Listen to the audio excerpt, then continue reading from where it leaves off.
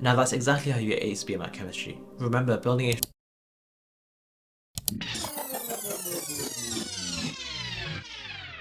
Today in this video, I'm going to share with you 3 invaluable tips on how to excel in the chemistry part of Bmat Section 2.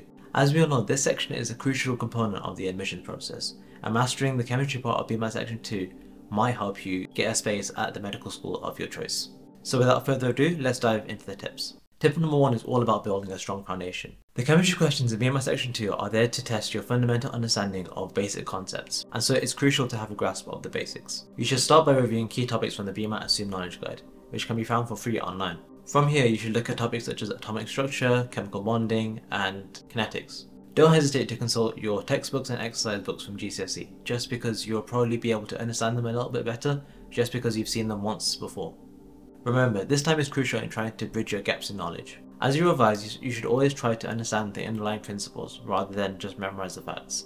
Just because in the Bmat they will be testing you on the principles themselves and not the facts that come up in the Assumed Knowledge Guide.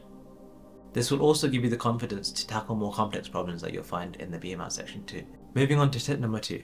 Practice makes perfect. The chemistry part of Bmat Section 2 is known for its tricky questions, which require critical thinking and careful analysis. To really excel, you're going to have to expose yourself to loads of different practice material, and most of it can be found for free on the Bmat official website. You need to set aside dedicated time for these practice questions. Try to simulate exam conditions as best as you can, so set a timer and make sure that you do questions in timed conditions. That's the biggest mistake that people do, because if everyone had unlimited time to do all of the questions for the Bmat, everyone would get 100%.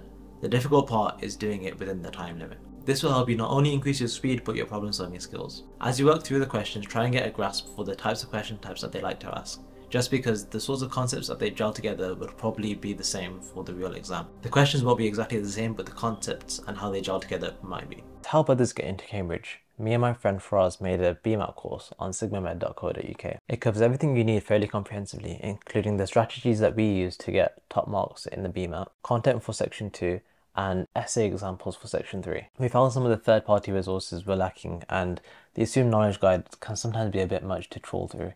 Hence why we made the course to kind of condense everything down and get all the high yield stuff all in one place. And last but not least, tip number 3 is to learn from your mistakes. You need to analyze your mistakes so that you can progress. After completing your questions, take your time to review your answers, seeing whether you got them correct or not. Identify the areas that you struggled with and ask yourself why.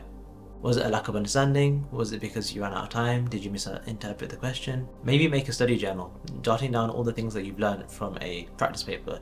This makes sure that number 1, you've actually learned something, and number 2, that you don't forget it in the future, because you'll have a record of it for you to go through. This will be really valuable when you get to the exam, just because you'll have a big document of everything that you've got wrong before, and hopefully you won't make the same mistake for the exam. Now that's exactly how you ace Bmat chemistry. Remember that having a good foundation, practicing lots of questions, and analysing mistakes will put you in good stead for the exam. Stay determined, stay focused, and you'll be well on the way to smashing the Bmat. If you found these tips helpful, then please like the video, let me know if you have any questions, and I'll see you in the next one. Thanks for watching and best of luck with your Bmat prep.